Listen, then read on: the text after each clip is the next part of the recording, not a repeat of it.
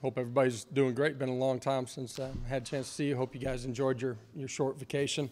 Last week finished up good on the field with the guys, and then obviously our staff had a chance to get around the country and go recruiting, which was a great opportunity for us to get out and see players, but take our brand across the country too. So finished up good. Now we turn our attention obviously to a really good football team here.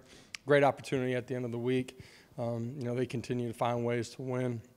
They're a good football team. They're long, they're athletic on both sides of the line of scrimmage, and obviously have really good skill players too. So exciting week for us as we continue to go down this journey, and players were good this morning. Looking forward to the opportunity on Saturday. So open it up.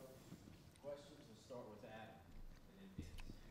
When you look at the film of Florida and how you guys defended Anthony Richardson, it looks like Jaden Daniels is similar skill set, mobile quarterback. But is it apples to apples? Can you take coaching points from the Florida game and apply them to this one?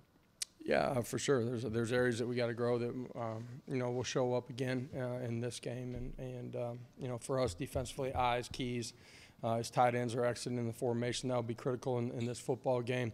The quarterback run absolutely is a huge part of the football game, and that can be in some read game, but also just as the pocket breaks down or he goes through his progression, his ability to escape. The way they finish runs is probably a little bit different just in their style, but absolutely the mobility of the quarterback is a huge part of us having to defend that in this football game. Josh, as you know, LSU's had a couple of comebacks, 13 points, 17 points on Saturday. When a team is able to do that, what does that do for a team, knowing obviously the dynamic in each room is a little bit different? Well, just for us, you got to understand that if you're up on the scoreboard, it doesn't matter. We talk a lot about playing at 0-0 for 60 minutes. The way they play and compete, no matter what the scoreboard looks like, you have to be prepared for their best for 60 minutes. They are a resilient team. They've done a really good job of creating turnovers, making special teams plays, creating short fields, and flipping the way the game's played here. You can see that from week one all the way through this past week.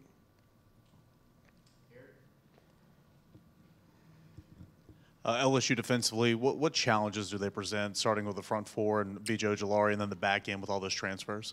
Yeah, the front four, they're big, physical, long, athletic. They have the ability to apply pressure to the quarterback and break the pocket down.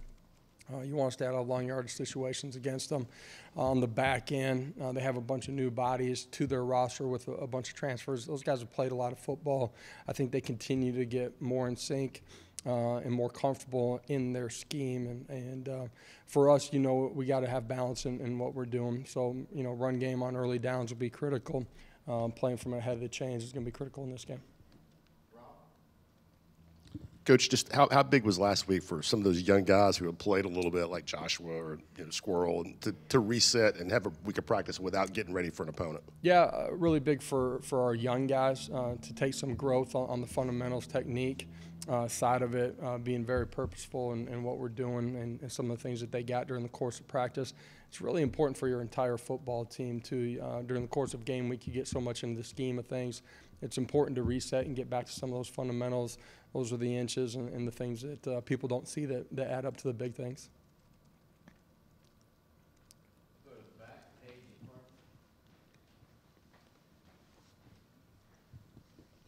I guess we'll keep it on the LSU defense. How do you think your guys in the wideouts will compete against their secondary? Yeah, you'll see press man at times, but you see a bunch of coverage variation from them too. So Hendon's got to do a great job of identifying the rotations. Our receivers got to do the same thing. When it is man-to-man, you got to find a way to go win. And you guys have seen us, since we've gotten here that we're going to try to put those guys in a position to win, but we also trust those guys to go win in those situations. Coach, with how emotional Florida week was before the game and even after the game, after you all won, how important do you think the bye week was to mentally reset as well as physically reset? Yeah, I think one of the positives about our team is they've been really consistent in their approach. Huge win for our fan base. I think our players reset last week and pushed forward in the things that we were asking them to do. And obviously, this morning, full speed ahead on LSU. Really good energy. Bye week gives you a chance to physically reset and mentally reset a little bit. They had a couple of days off. A bunch of them had an opportunity to go home, watch their high school football teams, be with their families. They came back late last night and I don't know, business as usual a little bit this morning, and you know, we got to continue to grow, but I think our players are excited. The report about Cedric Tillman, did he have surgery, and what's the update on him? Yeah, Cedric did have surgery. The timeline, he did that, just had an opportunity to speed up the recovery process side of it. We'll see where he's at. He was limited, but moving around a little bit today. We'll continue to see how it unfolds this week and see where we're at. Coach, how would you assess how Jabari has been, Jabari Small, through the first 4 games? And what did you like about his performance against Florida? Been good without the ball in his hands, pass protection. Been good as a receiver when we've asked him to. I thought, you know, last week was probably his most physical running. You know, putting his pads down, continuing to move the pile, getting +2 after contact. We have great trust in him. Expect him to have a huge part of this game. What specifically would Cedric need to do or show that he can do to be available Saturday? Yeah, you got to be able to be a functional player and play at the level that we expect him to, that he wants to play at too. So.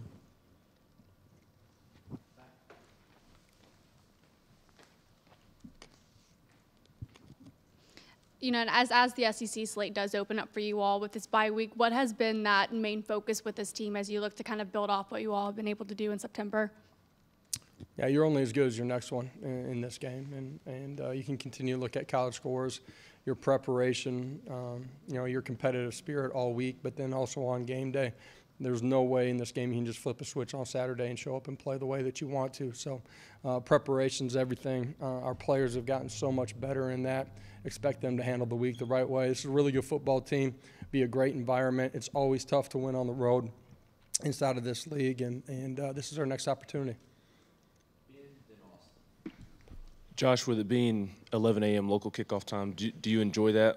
Are you glad that you'll kind of be able to get to business instead of sitting around all day? Yeah, if you ask coaches everywhere, they say, give me the earliest kickoff possible.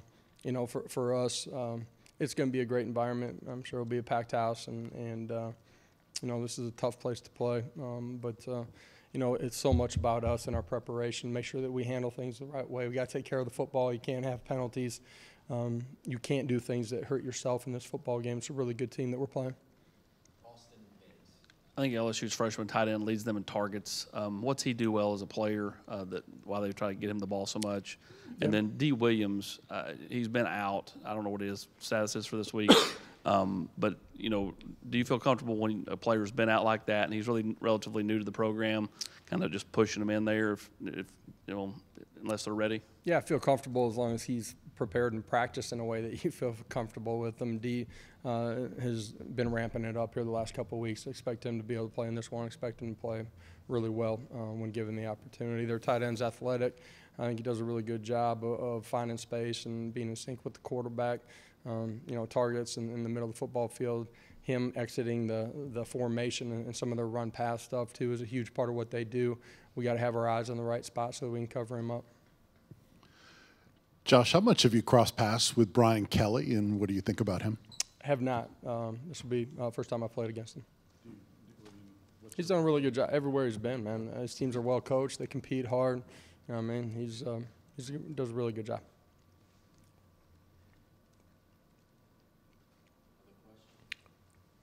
All right. Thanks, everybody. Just kidding. What's the update on Warren Burrell? Yeah, Warren had surgery and will be out here the rest of the season.